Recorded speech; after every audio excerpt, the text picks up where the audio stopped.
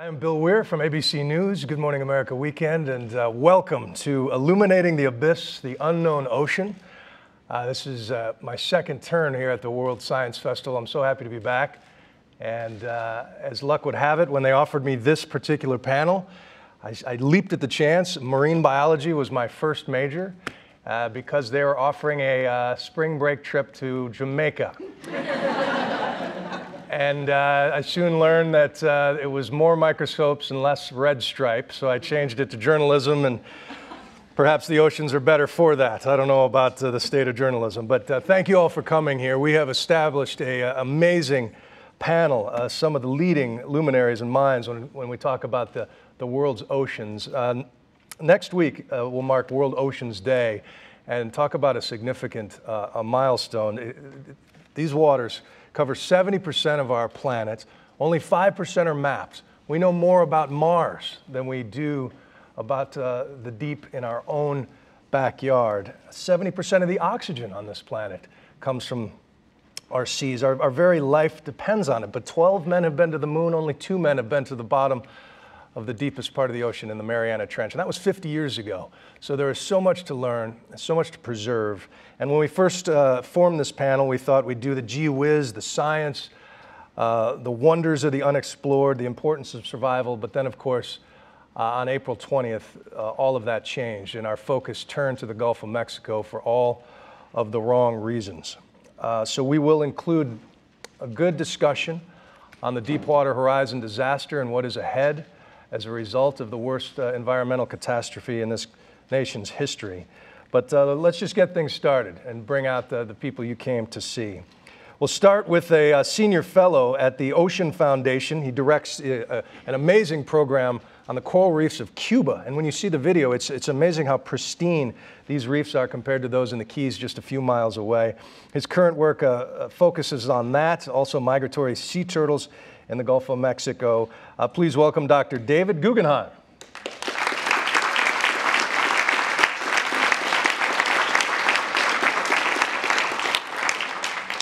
Our next panelist is Director of Special Projects at the revered Woods Hole Oceanographic Institute. He was one of the first oceanographers to use a combination of submarines and robots to map the undersea world, and he is an entertaining guy regardless of what he's talking about. Dr. David Gallo.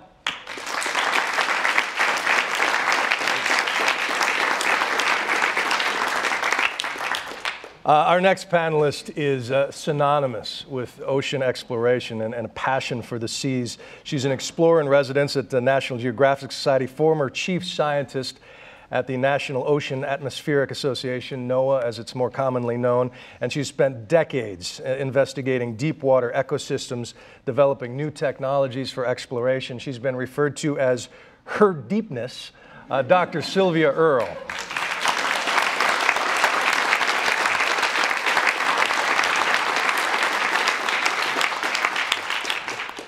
And our next panelist has a name that inspired me, among others, to take an interest in the ocean. And he is a writer and documentary filmmaker, ocean explorer, and a third generation of probably the most famous name in this business, a pioneering adventurer, grandfather Jacques Cousteau. And he will start us off with a tribute to his grandpa, Fabien Cousteau. Everybody, welcome.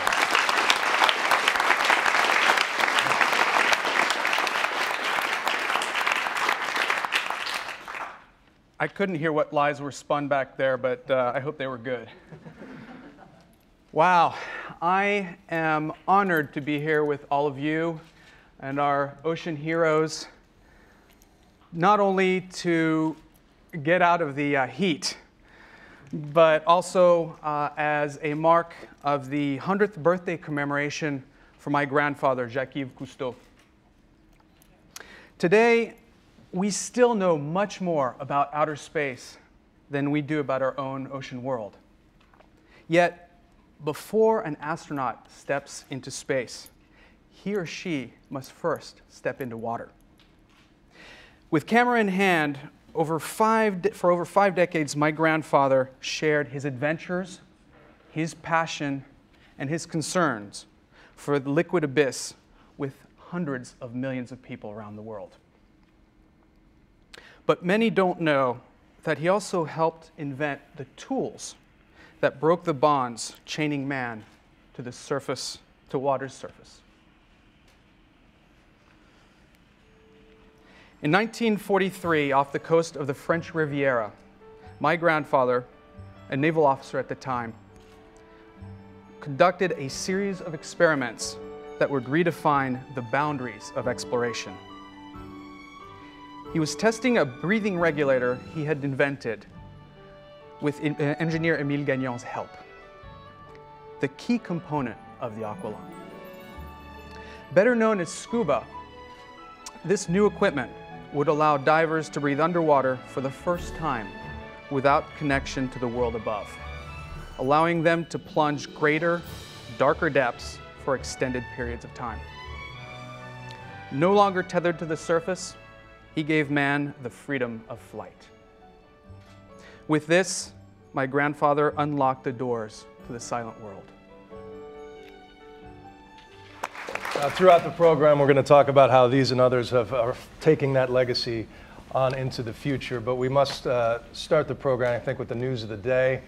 And I'm sure your grandfather would be weeping, seeing what's happening in the Gulf of Mexico. It's day 46 of the BP Deepwater Horizon disaster. Thad Allen of the Coast Guard said that they have been successful, relatively successful, in capping the riser after they used the giant tin snips to cut off the top. But we're just now beginning to see the extent of the damage to life. The turtles, the pelicans we've been fixated on. But here, since we're talking about the abyss, we really want to get into what's happening beneath the surface, Dr. Earle, and not only with the oil, but the dispersants. Over, I think, 1.8 million gallons of chemicals have been dumped onto and around this spill. What is that doing to the microscopic life and everything else that lives down there? I wish we had a straight answer to that straight question. The fact is, we don't know. And that's inexcusable. We should not be pouring toxic materials into the sea without knowing the consequences. All we know is it makes it look as though the oil has gone away. But not only has the oil not gone away, it's just broken up into smaller pieces, but you've added to it, as you point out, more than, well, close to now to 2 million gallons of materials that are not found in nature. At least oil, as damaging as it is in many ways, is found in nature, and there are microbes that chew away at the oil ultimately. When I was the chief scientist at NOAA looking at the aftermath of the Exxon Valdez spill, all of those sincere efforts to steam clean the rocks actually cooked the organisms that might have been the sources of renewal.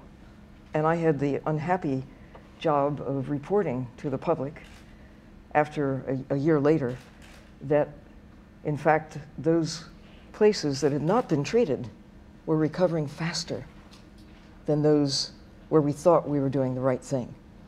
Now, with these dispersants, I can see if there is a flow that is approaching a marsh or a critical rookery where obvious damage is going to be done by an avalanche of oil. Okay, you make trade-offs. Some things die, but other things might live, and it's a judgment call. And we can make that call in some cases with some degree of feeling that we're making the right decision. But when you broadcast just thousands of gallons of these toxic materials and thus not only do exactly the opposite of what you want to do, which is gather the oil, collect it, get rid of it, you disperse it through a much wider area and much deeper than, I mean, oil tends to float, although I've seen plenty of evidence in the Persian Gulf when, again, as chief scientist, I was over looking at the aftermath of that humongous, deliberate spill. And oil does sink naturally.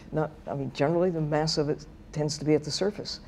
And you can collect it at the surface using various techniques. But once it's split up into gazillions of little pieces, how are you going to get it back? Yeah, we have some video. This was actually shot by a colleague of mine, Sam Champion at Good Morning America. So you get a sense of what the oil and the dispersants look like under there. In your old home, NOAA, they put together a panel of 50 experts, and they just announced that it is the lesser of two evils. You say they made a value call there. One of the men at NOAA said that the animals harmed by the chemicals underwater have a better chance of rebounding quickly than the birds and mammals on the shoreline. Gentlemen, your thoughts, and Dr. Earle? Yeah, I think, well, Dave, why don't you? Well, I mean, it is very much a trade-off, and I think one of the most neglected parts of the entire Gulf ecosystem are the parts that we just don't see, the parts deep down under, and even at 1,000 feet, 2,000 feet, 5,000 feet, there's life, and really incredible life, and these dispersants are, as Sylvia put it, broadcasting this spill into a much broader area, and it's likely to impact those critters that we just can't see with much greater effect. Yeah. In addition to this, and Dr. Gallo, you can speak to this, you know, you look at this and you think, all right, this is the part in the movie where Bruce Willis is taken into a secret room at the Pentagon, and they show him the really super submarine that can go down and fix this thing. You were part of a panel along with James Cameron, who knows a little something about movie submarines. Sure. Why can't they fix a leaky pipe at the bottom of the ocean? It's enraging in a lot of ways. One, that, you know, we have this, we can drive a robot around the surface of Mars and we can't fix a leaky pipe in our own backyard. It's insane. Two is that we have to do what we said, we have to take a gamble on dispersants. You know, there's so much at stake, and we know so little about the science, we don't even know yet what's at stake. But it could be really dramatic.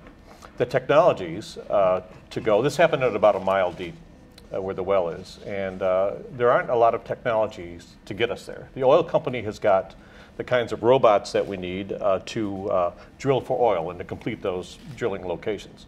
Once the oil gets into the water, it's a different story, though. It's the job, really, of observing where the oil's going, measuring fates and effects and all that. And can we show, I have a picture of the submarine Elvin, which is the only deep submersible submarine. There's Elvin. It takes 3 people down to the bottom. Goes deeper than the oil spill, but you know, it's not something that we would use in the Gulf necessarily, but we need that kind of technology, the human presence, to see what's going on. We have a fleet of 1. We have a fleet of 1, and it's old. You know, we need a new one. So a fleet of 1, yep. We've got robots. If you could roll the video, we're going to see a robot called Abe, and we can put robots in the water. But again, you know, we're 40 some odd days into this, and we're just now able to respond, the academic community, because there's so few of these technologies out there that some of them are in the Pacific, some of them are in the Atlantic, the Antarctic. So getting them all together, getting a ship, it's really horrible as a society that we're caught in this situation. Let's look at some of what's actually down there in the Gulf under the surface. I think there's a little video of that as well.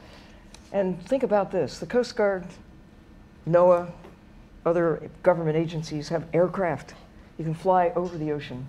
You have they have ships, like lots of ships, billions of dollars invested in above and at the surface. But what do we have to take us beneath the surface, where the action is, where the life is?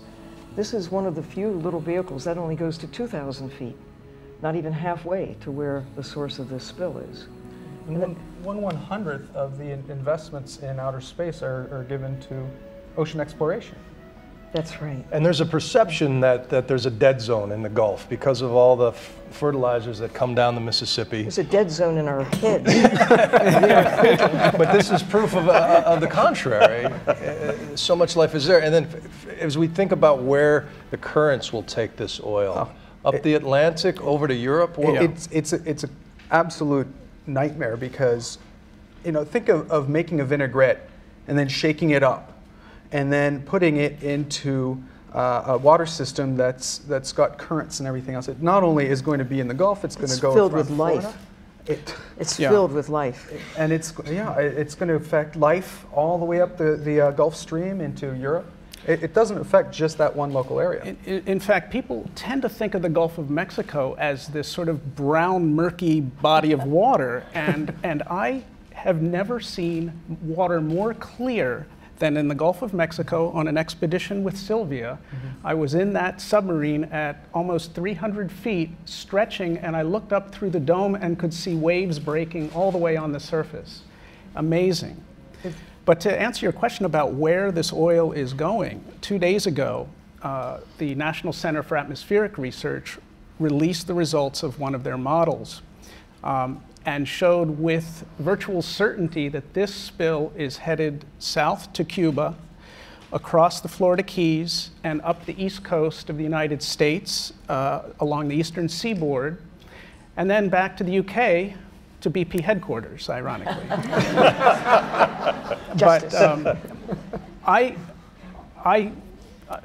am very concerned about what lies to the south. I've been lucky enough to spend the last decade of my life working in Cuba, because Cuba is that hot tub time machine that we've dreamed about. It is like going back to the time of Christopher Columbus to see what those ecosystems looked like 500 years ago. I think we have some video of some corals in Cuba and just how well preserved these ecosystems are.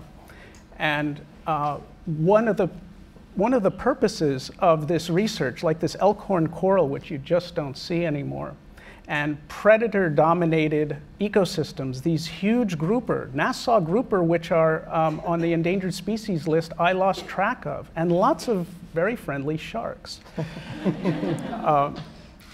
The concern is we were looking to Cuba to solve our own problems, looking to learn from why are their reefs so healthy while in the rest of the Caribbean and the world, reefs are dying. 25% of the world's coral reefs have basically died, with another 25% destined to die in the next couple of decades. 25% of the fish in the ocean depend on coral reefs. 500 million people depend on coral reefs. It just goes on, and what a tragedy this would be. If the Gulf were just a dead zone, the endangered bluefin tuna would go thousands of miles into the Gulf to spawn. I mean, this is an absolute beautiful fireworks display of life down there that's being threatened. You talked about you are handcuffed in so many ways in terms of resources, but what can science do? You know, I've been reading for years about bioremediation, the microbes you talked about. I learned this week that microbes, these little bugs, eat the equivalent of 2 Exxon Valdez spills a year in the Gulf that just occur naturally out of the earth. Is there a way to freeze dry them, spray them on the, you know, I mean, what? Well, we shouldn't poison them, for heaven's sake. Yeah, I guess we should. I mean, one of the things that we've learned the last 50 years, it's safe to say, wouldn't you say, that we've learned more about the ocean than during all preceding human history? About the time that your grandfather really began to look beneath the surface, so were other individuals. The science of knowing plate tectonics, about continental drift, about understanding that from the surface to the greatest depth, there's life. And the diversity of life is in the ocean. All the major divisions of life basically are there, and only about half occur on the land. So what we've learned, basically, though, is that the ocean drives climate and weather, generates maybe 70% of the oxygen in the atmosphere. You talk about microbes, there's one little blue-green bacterium that accounts, according to Penny Chisholm at MIT, who, with her colleagues, discovered this little blue-green beast. The oxygen in 1 in every 5 breaths you take. About 20% of the oxygen comes from this one kind of blue-green bacterium. And we didn't even know of its existence when your grandfather started diving, when I started diving, for heaven's sakes. We now know that unless we take care of the ocean, nothing else really matters, because the ocean keeps us alive. And it isn't just about microbes to gobble up accidents that we generate.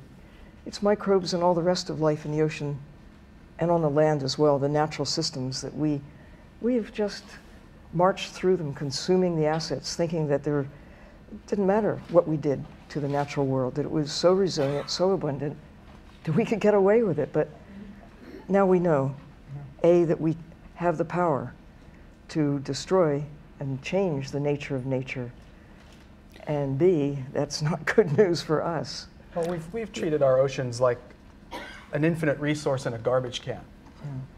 And we're now faced with some dire consequences of that. But the good news is, at least, maybe I'm an optimist, but I think that human beings can pull off miracles if they want to and if they're pressed to. But we really need to pull together to be able to do that. Yeah, in that meeting you mentioned, Bill, with Jim Cameron, I mean, some people in the media made a lot of fun about it. I think people that are familiar with Cameron's history in terms of, he made The Abyss, Terminator, Titanic, and all these, Avatar, all these wonderful movies. But his passion is the sea, and he's got a remarkable brain in terms of ocean technology. He did stuff on Titanic. Woods Hole, our laboratory, our teams found Titanic. Jim went back, here's a filmmaker, and did things on that ship going inside in a way that we could never dream about because of his brain. And he studied marine biology. Yeah, it's just amazing. So I think in one just moment, the media managed to insult a whole bunch of us. Because he was able to pull together, and he didn't make a big deal out of it, there was no press release. He had people from the government, NOAA, Coast Guard, Woods Hole, so there were academics there, Harbor Branch, but there were also people from industry, small business. You had friends there that were involved, and so did you.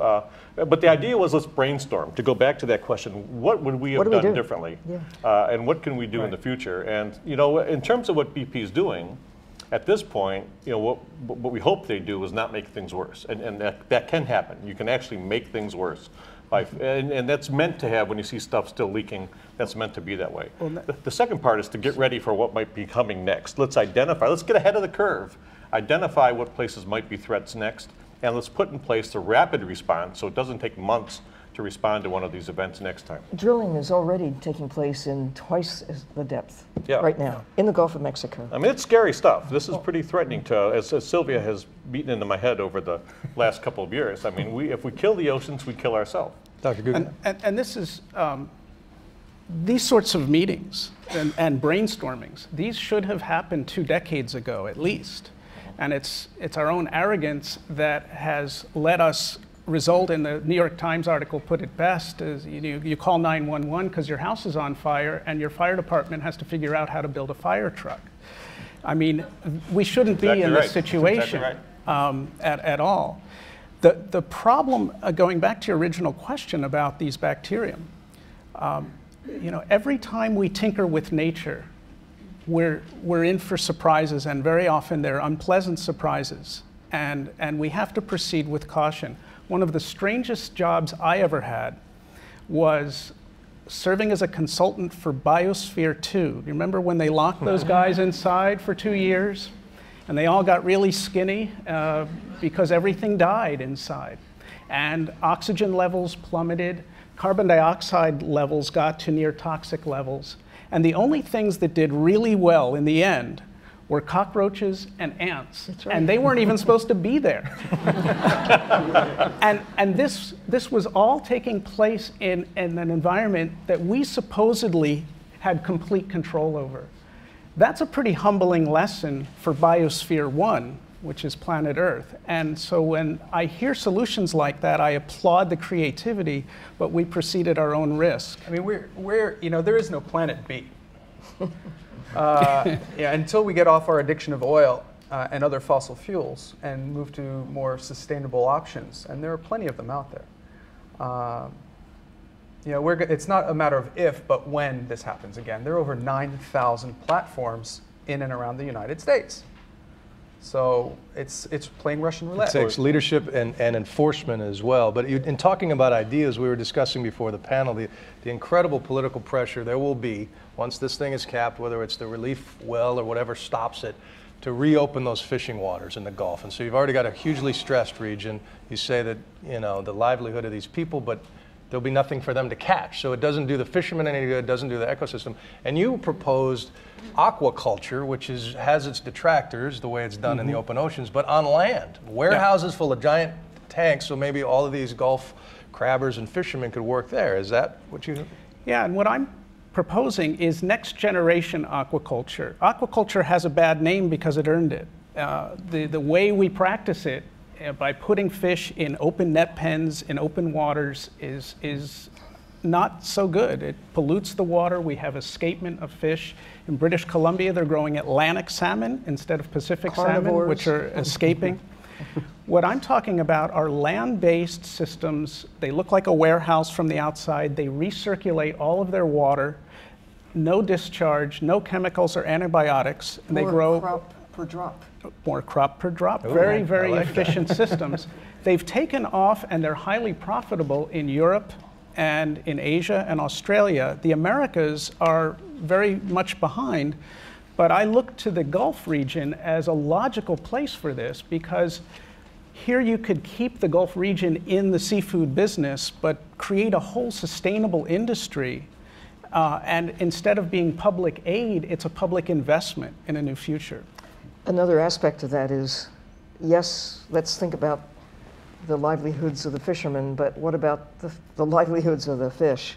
Already depressed. We need to hold on to those areas that are currently being put off limits to fishing, to look at identifying, for example, where the tunas are spawning, and protect it. The last thing we want to do is kill the tunas when they're making more tunas, if we want to have tunas in the future. But right now we are killing them when they are amassed to spawn. We need to protect that area, and around the Gulf, find those places that can serve as sources of renewal. The plans were in place 10 years ago, something called Islands in the Stream, identifying critical places like the Flower Garden Banks, a really small place that is part of the National Marine Sanctuary System, but to really magnify that, not just in US waters, but including Mexico and Cuba, because it is a tri-national treasure, if you will. Right. And in the deep water, where presently no fishing is taking place, let's go out there and embrace these special deep coral reefs where corals may be Absolutely. thousands of years old And before trawls get to them. Yeah, absolutely. And we're delighted, all of us, that Teddy Roosevelt had that vision to what ultimately led to the national park system to set aside land so that they could, nature could do its thing unimpeded. And we just have not done that in the oceans at all. On land, we've managed to set aside maybe 15%, depending how you measure it, of our lands in some form of protection. In the water, it's been under 1%. And until recently, it was less than 0.1%. You can pretty much do as you please in our oceans. That video I showed of Cuba, part of that was taken in the largest protected area in the Caribbean, almost 1,000 square miles. It's been that way for 13 years. And to see big grouper, bigger than I am, and big sharks, Bigger and than you can David just, Gallo? yeah. But not touching that.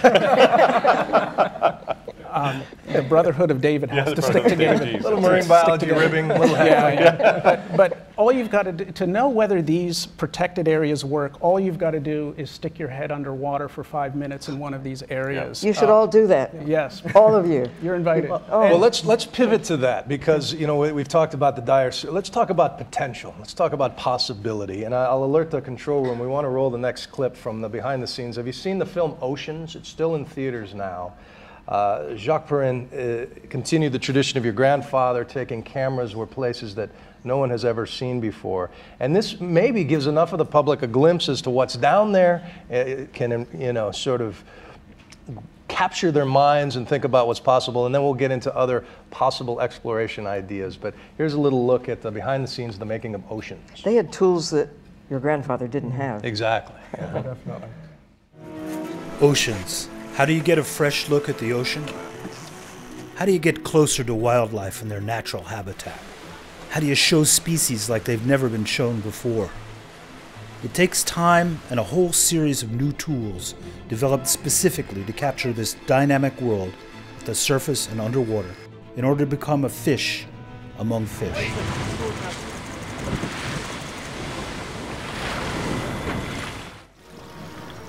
For 4 years, Jacques Perrin and Jacques Cousteau led Gallo crews to the 4 corners of the earth to meet with denizens of the deep.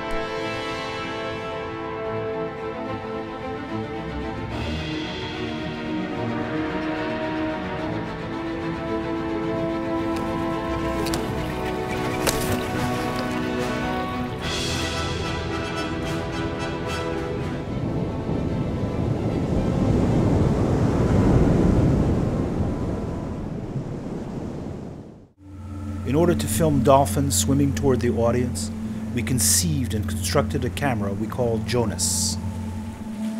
Shaped like a torpedo, it is mounted at the rear of a boat, which can drag it at speeds up to 12 knots.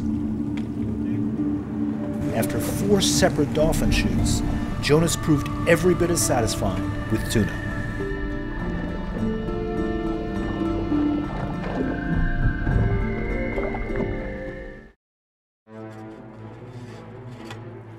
Underwater travel shots were accomplished using a pole cam, especially developed to follow and precede dolphins at high speeds.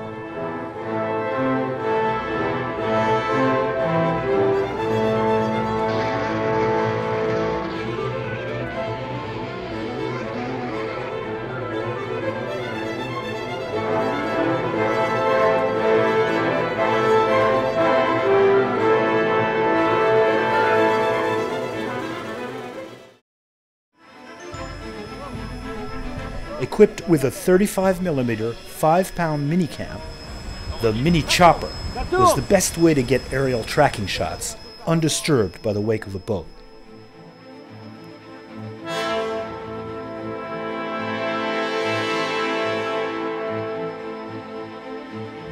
All these tools, specifically developed for oceans, got us closer to the animals and their dynamic behaviors.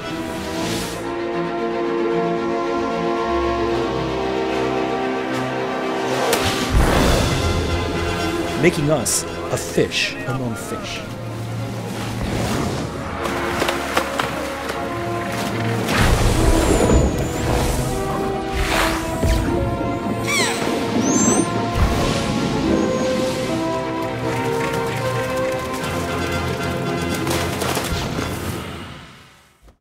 Yeah, if you haven't seen that,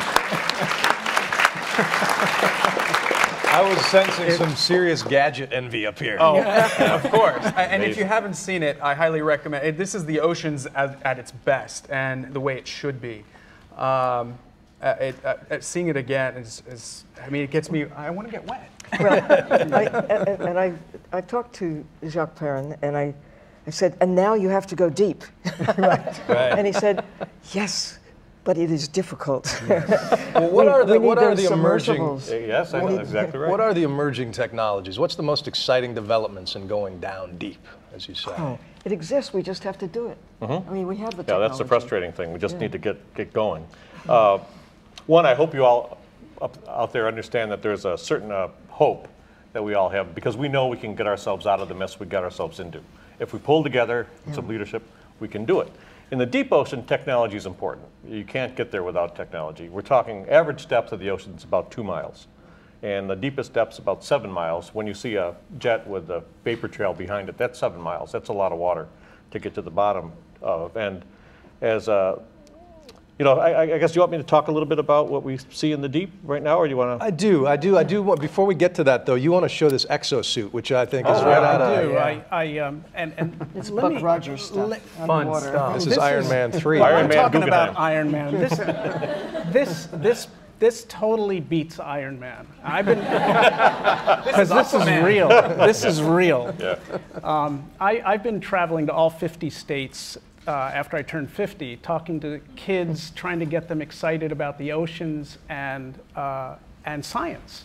And when I grew up, it was the space program, and I had pictures of all the Gemini and Apollo astronauts on my wall, and I watched Jacques Cousteau's episodes. I was tearing up watching that just before. So I'm the product of that era. And we need that now for the future generations. So this is something I include in all of my presentations. Phil Newton up in Vancouver, the same guy who built the submarines that Sylvia and I have been out on expeditions with, which Sylvia says are so easy, even a scientist can use it. It's true. Thanks. This is called the exosuit. It's the next generation of pressure suits, of deep diving suits. Now, Sylvia went down to 1,000 feet in, was it? 1250, yep. So, what was it? Minus I want to get it right. 1250? Oh, excuse me. She went deep in a similar suit. This is a 1-atmosphere suit, which means you are at the same pressure underwater as you would be at the surface, but it's basically a wearable submarine. So imagine getting up in the morning, you have your coffee, you put your submarine on, you dive down to 2,000 feet, which is how far this will go, untethered, And the best part is there's a jetpack on your back, so you can fly like Iron Man underwater. But the disadvantage is, no, but 2,000 feet, that's still the skin of the surface of the ocean. We're still talking about 35,000 feet, and we need to get to full ocean depth. I think it's scandalous that here we are, this far into the 21st century, and we still cannot personally go. It was 50 years ago that the one and only trip to the deepest part of the ocean was made with human beings. Now, Woods Hole has this wonderful robotic device. One, and Japan had one. And how far are we away from that suit in terms of being practical? Probably a year. Really? Yeah, there's a prototype being built. It's just getting Phil, who's a busy guy, to finish it. Yeah. Well, Dr. Gallo, tell us what's down there. You've mapped what's under the skin, as she said. Well, it was a hand-drawn picture of the deep sea that got me involved in this. It was in National Geographic magazine back in the mid-'70s, because I thought the bottom of the seas were flat and covered with mud. There are books that'll tell you that. Yeah, exactly right. And let me show you an image that I think might stun you. It's a little pool of water. You see the water there in the foreground? And there's a cliff on the right. It's been notched away at the bottom, and there's some rocks on the left. And you see ripples and the white sand in the back. Just like a scene of a little pool of water at nighttime. That's at the bottom of the Gulf of Mexico. Yeah, it's an underwater pool. There's also underwater lakes that are... There's salt domes. There's super salty water, so it's a super salty lake. But look at that. It's at the bottom of the sea. So we find lakes at the bottom of the sea. We find rivers at the bottom of the sea. We find underwater waterfalls. We find the greatest... Actually, can we have the map of the world, the Heezen and Tharp map? This is done by Bruce Heezen and Marie Tharp, who only died very recently. But this map here, mostly artistic, but look at the oceans. If you strip the water away, 70% of the planet covered with oceans. Strip it away, and you see some of the most dramatic topography on the planet. A mountain range that winds all around the world like the seams of a baseball. Thousands of peaks on top of that mountain range that are many times higher than the Alps. Tens of thousands of valleys that crisscross it, many times wider and deeper than the Grand Canyon. Underwater lakes, waterfalls. The largest waterfall on the planet is not Angel Falls, which is a half a mile up and down. It's 5 times that off the west coast of Iceland, a place called the Denmark Straits, where water pours from the Arctic, very dense water, down into the Atlantic Basin. So all of that in this world where we've only explored a few percent. When we go to that mountain range, can we have the volcanic eruption, please? We know every single day at the bottom of the sea, we have eruptions going on. There we go. This is what it looks like at the bottom of the sea. In places, yep, the very deep sea. This is very deep, coupled from the world that we know. So this is the ocean floor being born, just like volcanoes on land. But we were stunned to only recently find out, this is done with a robot, to be able to see that kind of activity at the bottom of the ocean. So you'll see actually big fireballs coming from the lava gas erupting at the bottom. That happens all along the top of that underwater mountain range. Now can we go to the next one, the vents, please?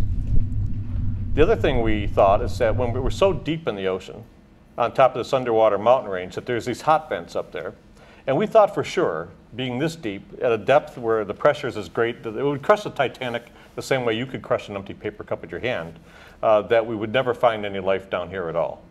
And in fact, what we find is stunning. We find in terms of diversity and density, in a world we said there should be no life at all, life that actually rivals the tropical rainforest. In this one spot here, there were 300 species of animals. You see crabs there, clams. Those long things with the red tips and white tubes are called tube worms. They're like half plant, half animal. They're very bizarre animals.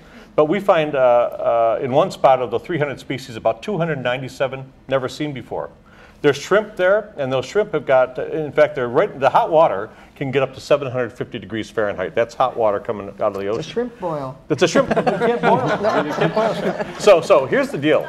We were wrong. We're wrong about life on Earth. You know, in one instance of our exploring the deep ocean, in the one instant of finding that much life at the bottom of the Earth, we totally changed the way we look at life on this planet and other planets in the solar system. So what else is out there, David? And I still remember my high school teacher and people in my generation being taught and said, David, life cannot exist on this planet without the sun. Well, these guys look like they're doing just fine. Yeah, they're thriving. There is one thing that life on this planet cannot exist without. That's water. Yep. Or That's anywhere right. in the universe. That's Ask right. the NASA guys who are looking for life elsewhere in the universe. What are they looking for? Water. Yeah. Water. Yeah. Well, and So just imagine Earth without water. What have you got? Have we got that image of what Earth would look like without its water? Somewhere up there? Yeah, that was. It's the Earth water image. Yeah, there you go.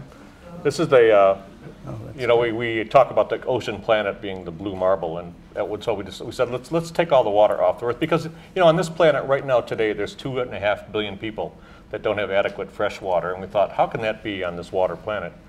The ball on the right is all the water on Earth. So if you have a basketball, all the water on Earth, if you pulled it off the Earth-sized basketball, would fit into a ping pong ball.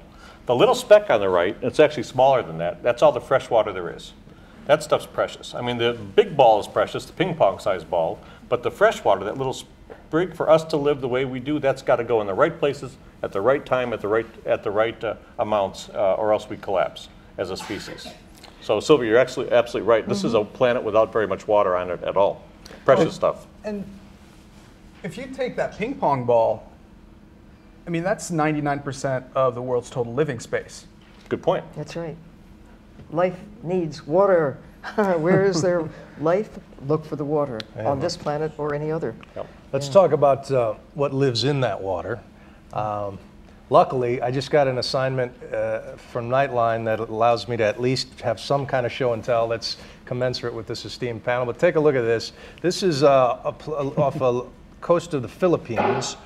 And for $24 American, they will take you out all day on an outrigger boat, and a guide will take you in with your snorkel and your fins, and he'll say, right there is a whale shark. Look at that.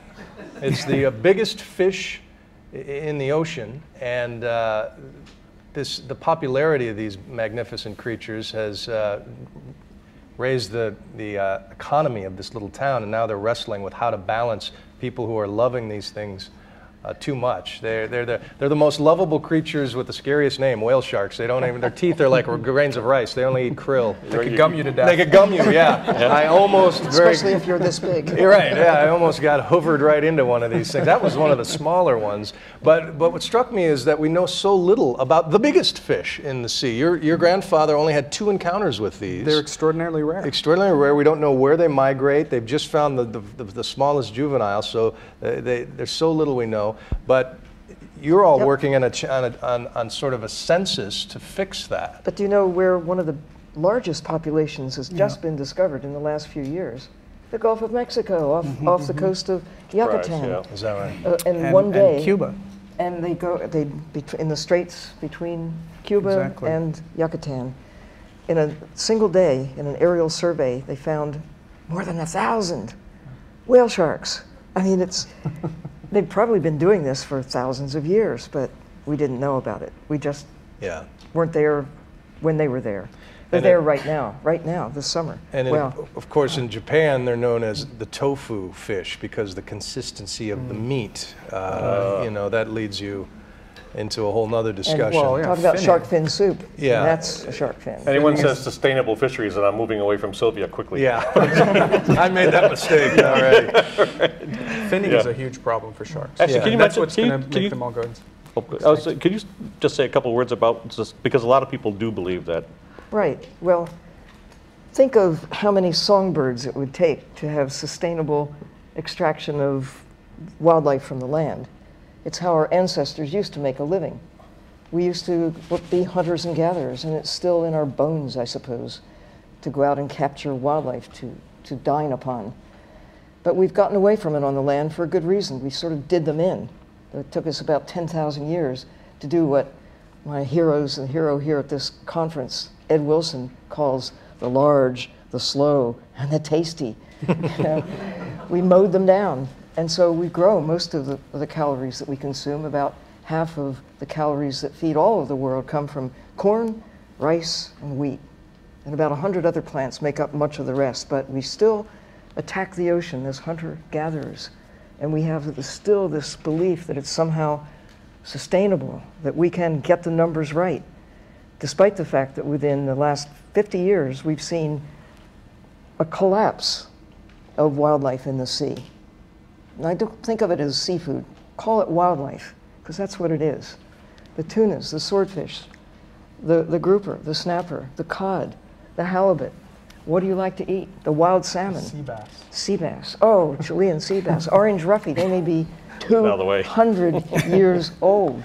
And in 20 minutes, you can do in a plate of orange roughy. But they live among corals that may be 2,000 years old. Well, that was And what those I are wanted destroyed while to you scoop up the orange roughy. talk about. Now, this will drive the control room completely crazy, but there is an image in there somewhere, a video of some corals in the Bering Sea.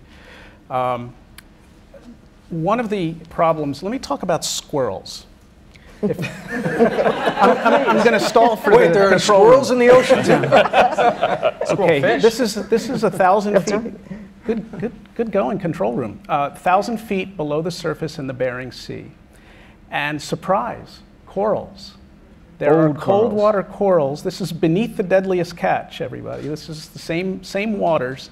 These are corals as well. And where you see corals, you see fish, because these deep water corals are every bit as important as the basis of that ecosystem as they are in the shallower waters that we're accustomed to. Thank you. And here's the thing. If we wanted to catch a squirrel today, we could hire a little plane and fly through Brooklyn dragging a net, and we'd probably catch a couple squirrels, along with some pedestrians and a couple bicycles and a few lawsuits. It'd be an absolutely idiotic thing to do. But that's what we're doing in the oceans. We are clear-cutting the ocean, and those corals, I was up there with Greenpeace because these trawlers that are going through are dragging the bottom and scraping it clean of those corals that you just saw. And corals are incredibly slow-growing animals, and they are also the longest-lived animals on the planet. Now, hold on to your seats. They can live and still be alive at the ripe old age of 4,000 years and just be gone in the blink of an eye. So it's not just that we're overfishing, it's that we're trashing the very ecosystem where these fish come from. And it keeps us alive, too. That's right. I sometimes get this brainwave thought about how, you know what, we're all sea creatures. We're all as dependent on the ocean as the grouper, the corals, the kelp forests, because without the ocean, we can't survive either. If we trash the ocean, we're trashing our own life support system. And the life down there may hold keys to things that could cure cancer, that could help us in so many other ways. They do hold the keys. Right. Yeah. As we talked about a bit, that we all filled out census forms this year, and no new life forms were discovered in the United States. But 5,000 new species were discovered as a result of this marine census. We have some video of some of this. So, what is so exciting about this? What are some of the craziest creatures that you discover? You mean here in New York? On the subway? Yeah. Oh my goodness, this and this. I mean, there are thousands. You're right. I mean, just because we decided 10 years ago, with the launching of the census of marine life, to try to figure out who our neighbors are, who lives here on this planet, who shares space with us here on Earth. This is a year of biodiversity, if you will, land and sea. It's staggering. We so far have enumerated on the land and in the ocean about 1.5 million species of critters. But it's thought that this is an understatement, an underestimate, that it may be 10 times that. Some think there may be as many as 100 million little guys out there sharing space with us. If you count the microbes, maybe, and that would count microbes, but the number could be significantly greater. We're just beginning to be awakened to the magnitude of the diversity of life, and also our capacity to diminish it, to destroy it. When you destroy a coral reef, there are creatures there we haven't even discovered yet. Every reef has its own peculiar set of organisms. The deep reefs especially, because we haven't begun.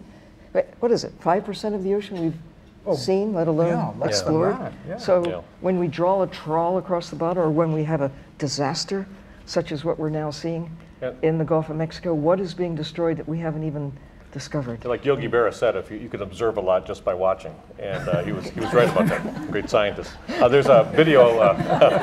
A lot of stuff, I talked about the deep ocean and all this fantastic stuff going on, but even in the shallow water, as Sylvia pointed out, some of these animals that live in the reefs are just amazing. There's some amazing behavior. There's a clip of an octopus done by my pal Roger Hanlon, and I'll show you.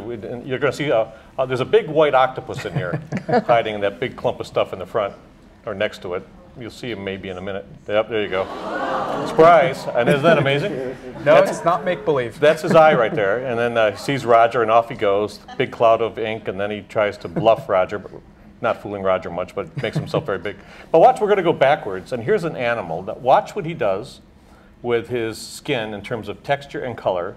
That nice big animal, that's his eye, to turn into that stuff on the left. So here he goes, slow motion reverse. Unbelievable.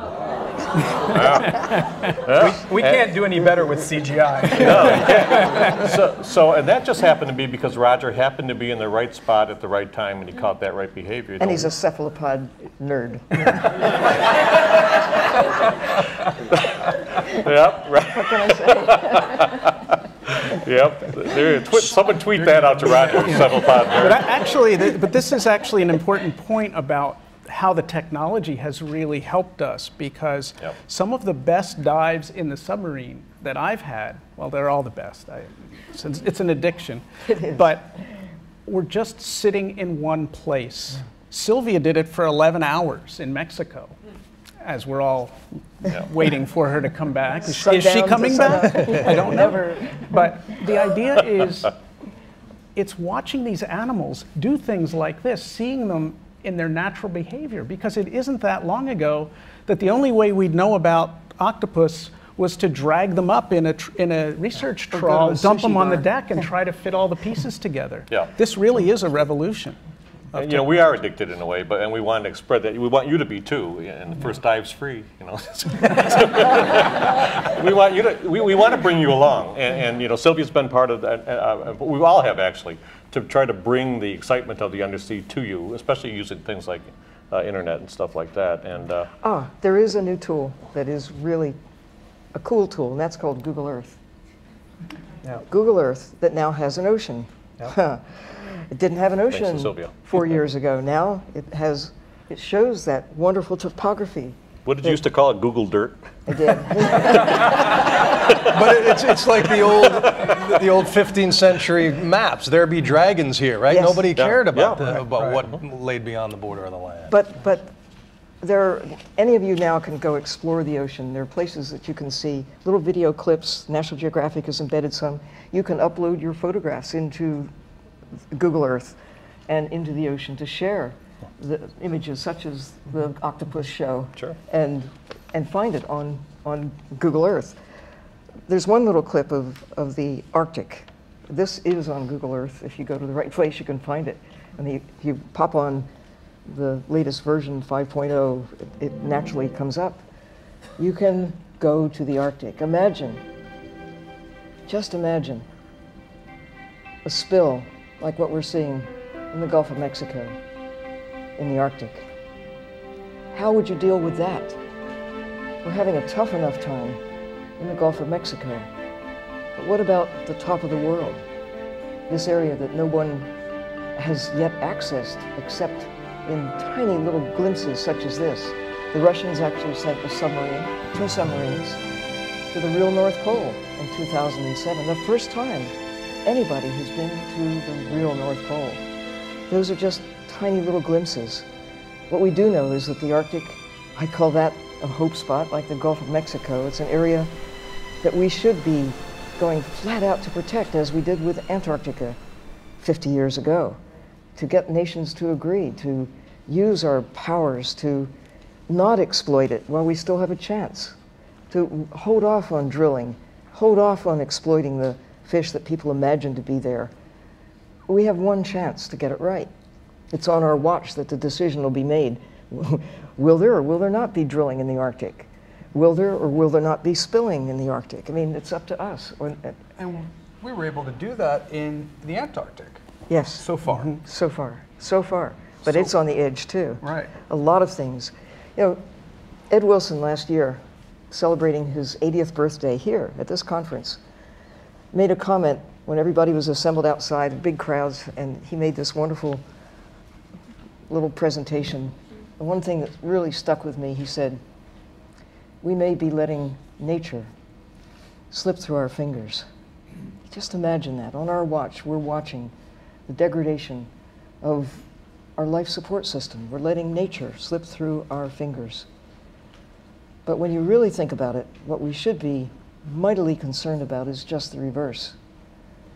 The tipping points, the points of no return, those last straw that'll break the camel's back. What is it that we're doing to nature? We should be really worried about nature letting us slip through her fingers. Because life will go on, right? And what do you think it's going to take? I mean, if the Gulf spill isn't enough, I mean, it just seems to be, you know, the human beings adapt so quickly to things, for better and worse. You think, well, there used to be starfish here and they're not anymore. Oh, well, you know, people adapt to that. If a disaster like this isn't enough to wake people up and get them out of the mindset of, oh, well, the Arctic ice is melting, great, we can go drill there now. Right. What is it going to take I think this has made a difference. I think there is an incredible amount of anger, and ironically, what we've talked about today has been a disaster of equal or even greater proportion than the oil spill. It's been a slow motion disaster in process 50 years. For 50 years. Yeah. And we kind of failed to get the public sufficiently involved in the oceans. The oceans are out of sight and out of mind, and from the surface, even with oil on top, it looks kind of nice. But now we do have an opportunity, I think, and right or wrong, it's here. And I think that this is where we all have to get more involved and more aware and more passionate, because it goes beyond just education. You know, people know not to smoke, but they still do, you know, yes. Or wear seatbelts and all of that. It's because we care so deeply, something has touched us at an emotional level, that we act and we join organizations and we do things in our own life. And I think this is an opportunity to reach out in a passionate way to our neighbors and to our fellow citizens and learn from this lesson. I think it's possible. I think one of the biggest fears I have as far as the oil spill itself is that people stop talking about it, even though we're going to be suffering from it for the next decade or more. One of the things we can do, and one of the things that's hopeful, is that people are talking about it and are unusually upset at this particular disaster. Not that it's the only one, but it's one that's been capturing everyone's minds and fears. You know, I grew up with a saying that my grandfather used to say all the time, and that's, people protect what they love. My father followed that up recently with, how can people protect what they don't understand? Well, you know, out of sight, out of mind doesn't work anymore, because luckily for us, technology has caught up to a point where all of us can be informed and should be informed, so that we can make better decisions in our everyday lives. And I think that's really one of the wonderful things. And we're the only creatures on the planet who can do that. Oh, you absolutely. know, when you see all these poor creatures in the Gulf, they realize that there's trouble out there. They don't know why, and they don't know what to do about it. You know, we know why. Your friend said if fish could scream. Yes. Yes. You know, we would think very differently. I want to follow up on that. You know, Chevy Chase. Chevy Chase says if fish right? could scream, we'd think differently about them. You know, I miss your grandfather, and I miss having that sort of passion splash across my television screen every week. That was something, you know, amazingly powerful that we don't have today. When I go out to these schools around the country, 95% of kids, I take a hand poll, 95% of these kids are watching Deadliest Catch. Oh. And about the same are watching Shark Week. They love the oceans, even the ones that have never seen an ocean, but they're as terrified as the ocean as they are in love with it. And I think a lot of this does have to do with the media that we are consuming as human beings. We have to see something that is a more realistic and positive and passionate voice for the oceans.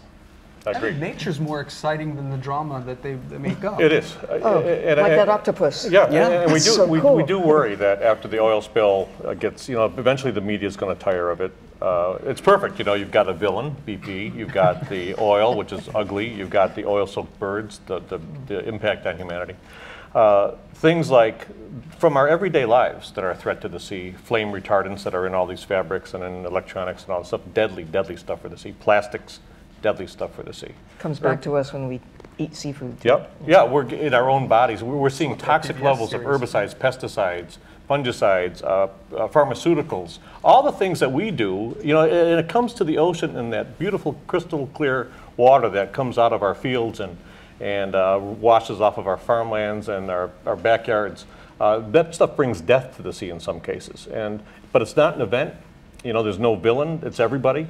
So there are certain things that we need to take a deep breath, not panic, and get some leadership and get on a course of action. And I think what we find is that a lot of the little things got us into trouble that we started to do it. Maybe a lot of the little things, if we pull together, will get us out of it in the long run. Well, I was reading, there was a report in May from NOAA, the Fisheries Service, that said 4 fishing stocks, including the Atlantic swordfish, have been rebuilt. Oh, that was not from the fish. They didn't ask the fish. I knew there was going to be. That is. You pushed that button. Well, go yell at your friends at NOAA. I'm just I'm the messenger. But obviously, this is not as satisfactory. It's not what it No. was. I mean, but is there anything that works? What is the strategy that seems to work best when it comes value fish alive and understand how much they contribute to making the planet work. We no longer consume songbirds. We don't eat eagles and owls commercially. Maybe somebody does once in a while. But to continue to extract huge quantities, especially of the carnivores, that's most of what we take out of the sea. It takes, we eat low on the food chain when it comes to what we raise. Cows, chickens, pigs, whatever. And they're fast growing. Most of them come to market within a year, maybe 2 years, but not 10 years, not 100. 50 or 100 years. And a tuna takes 6 years to mature. 6 years, you don't eat 6-year-old chickens or cows, or most people don't. And it wouldn't be efficient or effective, but because we regard the ocean as a source of free goods, we discount the value. And we have stripped the ocean of things that are not quickly replaced. And the other problem with those numbers is the way we manage fish stocks. We don't manage fish stocks. Or, excuse me, the way we mismanage fish stocks Ourselves. is we take the perception that fish are just crops that grow in the sea like corn, and we harvest them. And that's how they're managed, stock by stock. But fish are actually part of that ecosystem. They're not separate. They have jobs to do. We've seen groupers in the Gulf of Mexico that dig these enormous holes. It looks like the surface of the moon. The engineer groupers. They're ecosystem engineers. They build this incredible structure. It attracts other fish, and they eat them. It's a very good strategy. But all these other fish, all these other components of the ecosystem depend on the grouper. So we have to manage them, our fisheries, as if we're looking at the entire ecosystem, not treating these animals as crops that are separate from the ecosystem. Well, the sharks are the garbage cleaners of the ocean. Turtles are the gardeners of those little seabeds. If you give nature a break, it has a tendency to heal itself, but we have to give nature a break. If you ever get a chance to go to places like the Poor Knights National Marine Sanctuary out in New Zealand, or Flower Garden Bank, some of the national marine sanctuaries, especially the Northwest Hawaiian Islands, you can see what life is supposed to be like, especially if you give it a break and if you leave it alone. And I think Coast of Cuba. Yeah, Cuba, yeah, exactly. And I think the really good news is we still have about 10% of the tunas remaining and about 10% of the sharks. They're not all gone yet. But if we continue business as usual, appetites as usual, not thinking about the real cost of what we consume, wildlife from the sea, the projections are that by the middle of this century, there won't be commercial fishing. Right now, we could choose to back off, give fish a chance, give the ocean a break, give time and to recover from disasters such as what we've been doing for 50 years, but this immediate crisis in the Gulf. And I think but it's too late for some things. Like there was a monk seal that lived in the Gulf of Mexico that came as far north as Galveston as recently as 1952. That's when the last one was seen. There used to be seals in the Gulf of Mexico, in the Caribbean. I didn't know that as a kid. I grew up along the shores of the Gulf of Mexico, wrote my dissertation on the seaweeds in the Gulf of Mexico. I didn't know there were seals out there, the way there are still a few in the Northwest Hawaiian Islands, there's still a few in the Mediterranean. Not too many. We still have a chance with them. We don't have a chance with monk seals anymore in the Gulf, but we still have a chance with grouper. I mean, even though the Nassau grouper is now an endangered species, if we stop killing them, stop eating them, give up your grouper sandwich for, 10 years, maybe we'll have them in the future. But if we keep doing what we're doing now, there's no hope. Yeah, the power really is in our wallets or our purses. We can make good choices, and there's nothing more powerful than that choice at your grocer or at the restaurant to eat sustainably, or close to what we hope sustainable is. But it's hard. It's really confusing out there. This is one area where we desperately need better education and better information, because not only is it hard to do the right thing, you go into the store or a restaurant and the chef might not even know what ocean that salmon came from, if it came from an ocean at all. Yeah, right. What kind of fish is right. it? I mean, there are 20,000 different kinds of fish, and you get a fish sandwich, you get catch of the day, you get fish and chips. You don't get a mammal burger, or maybe you do. Or Kentucky Fried Bird. A lot of terrestrial conservationists, think ecotourism is a remedy in some ways. Convincing people in Madagascar that the lemur is more valuable alive in the tree than dead in the pot. Yeah. Is aquatourism ever going to happen? It's happening already. Is it? How? With whale sharks, you gave an example. Those whale sharks bring about, I don't know, there was a market in Taiwan, about $5,000 for one whale shark that was served with shark fins and the meat. Bait is sometimes the destiny of sharks, but whatever. Or that's once.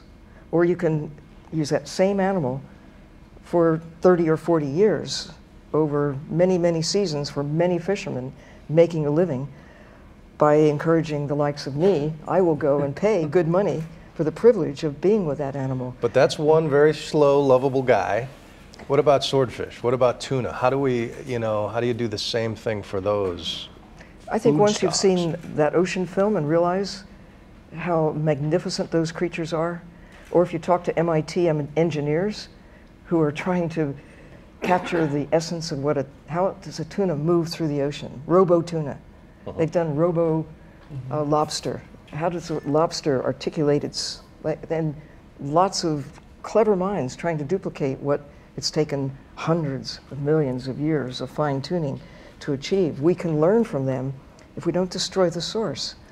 I mean, the tuna, as it swishes its tail back and forth, and this is true of the bluefins, but others as well, they capture on the order of 97% of the energy generated. Little whirlpools are generated. They're the cheetahs of the ocean. Yeah. The acceleration is amazing. And we can't do that with our best technologies for submarines. For ecotourism to work, it also has to benefit the community, the local people where those resources are. And there are a lot of multinational companies out there doing what they call ecotourism, and I've seen it up close and personal in Trinidad and Tobago. A large hotel comes into a community, makes a lot of promises, kicks everybody out, closes off the beach, and imports their own workers. So it just happened in Bimini too. Yeah, and these are the all-in-one resorts, so people don't leave and they don't go out into the community to eat. So it's become an empty promise in many places.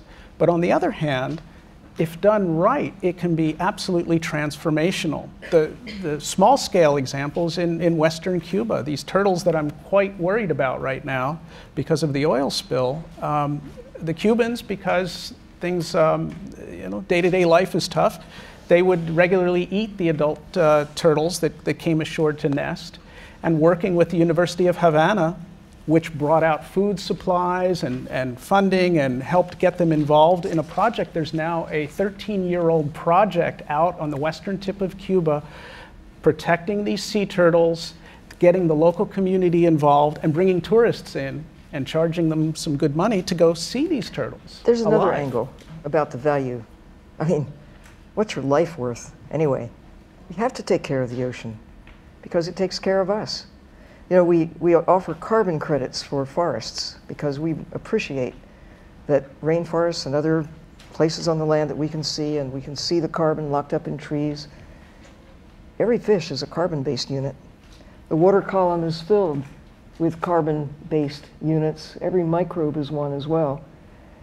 Plankton, all this life in the sea, from the surface all the way to the bottom. If we really want to get serious about why does the ocean matter, think about what life itself is worth, and protect and maybe give carbon credits for not killing the fish because they store carbon, and when they die naturally goes to the bottom. It's sequestered naturally into the great depths of the sea, not released in, when we take, as we are now, 100 million tons or so, plus or minus, depending on how much bycatch you take into account, out of the ocean. It ultimately goes up into the atmosphere. Leave it in the ocean, well, some of it goes to the atmosphere, but most of it stays into the sea. And there's another kind of tourism, and what Sylvia alluded to it in the beginning, is that, you know, when we go in the submarine to the deep ocean, I'm going to go back to the deep again.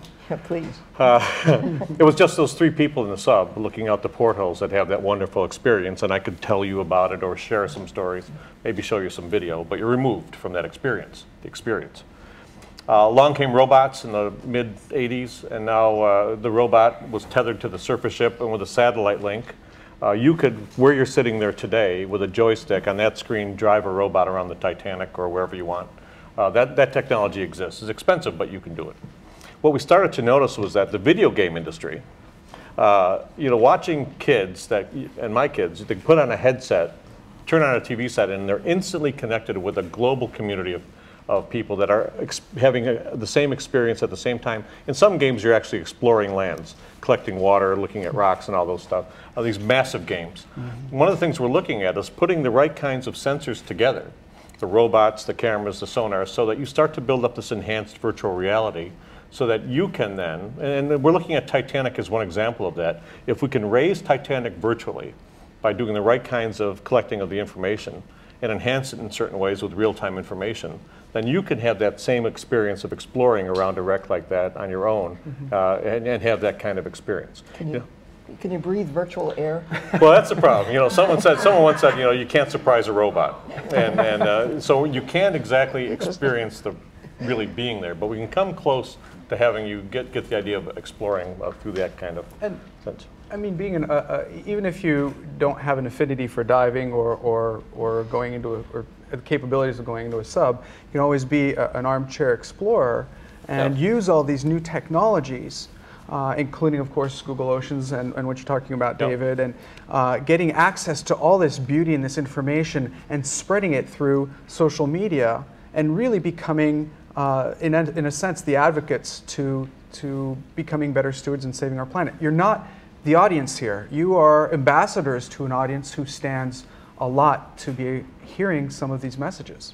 You know, I visited Elkhart, Indiana on my 50-state tour in October. One of the communities hardest hit by the economy. They build RVs there.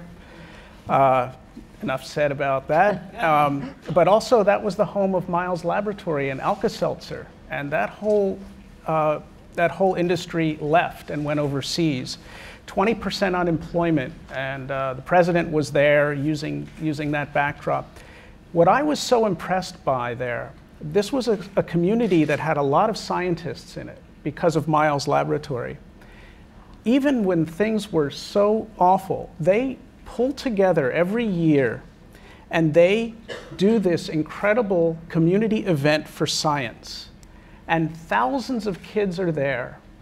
And the thing that makes the difference is the human connection. They're feeling the passion directly from the scientists in that community, from the people there. And kids around the country aren't getting that. They are not able to connect and get that human connection to people who really are in turn connected to the environment or to the laboratory or to an operating room or whatever it might be. I think, picking up on Fabien's comment, you could really make a difference just by making that connection yourselves in your communities and with your schools. I mean, we're all on Facebook and Twitter and all that. Send us an email or send us a text. You have all been deputized. We are out of time, but thank you all for coming, and one more round of applause for our panel.